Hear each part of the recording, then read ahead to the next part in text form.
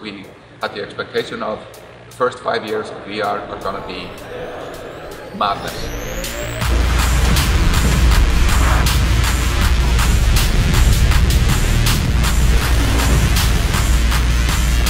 A lot of things are going to change and a lot of things are going to fail.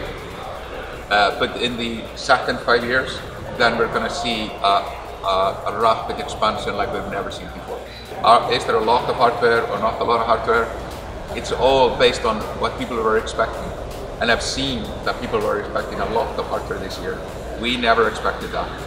We look at it as like a fundamental computing revolution, almost to the scale of the computer.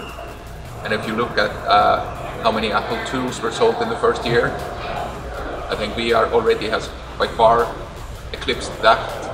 So if you rate it on the revolution of computers, I think the revolution is going quite fine.